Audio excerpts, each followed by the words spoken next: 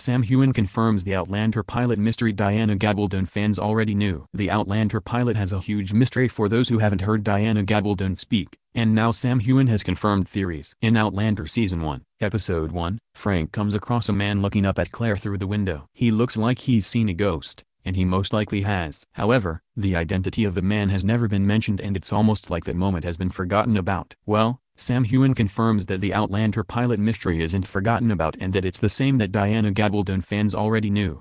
A few years ago, Gabaldon confirmed that the man looking up at Claire was indeed our brave Highlander, Jamie Fraser. She's never shared how he's able to travel, and Katrina Balfe recently confirmed that Jamie can't time travel, but that she would share all in the final book, which will be Book 10. It turns out that Heughan had already had the chance to read the final pages of that last book, despite Gabaldon only currently working on Book 9. The final moment will explain everything, showing just how Jamie can be in 1945-46, depending on the book version in the show, despite not having the ability to travel through time.